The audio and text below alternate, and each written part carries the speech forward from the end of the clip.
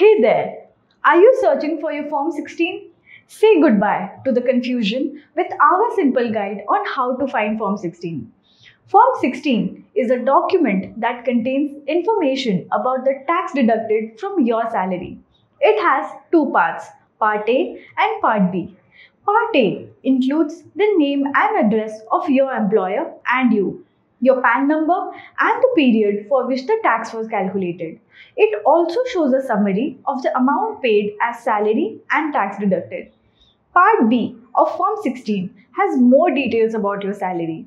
It has a detailed breakup of your gross salary, including any allowances that are exempt from income tax, deductions like standard deductions, relief under Section 89, and tax saving deductions.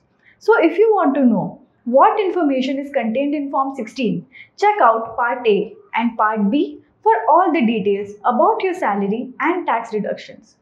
Both parts of Form 16 must have the Traces logo to ensure they are downloaded from the Income Tax Department portal. Part B includes education cess and surcharge final amount on which tax will be calculated. Only the deductor employer can download Form 16. Employees cannot download this form, so you can ask your employer to share your Form 16 with you.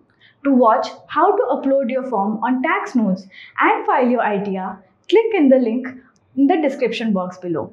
For more information, mail us at care@taxnodes.com. Thank you for watching.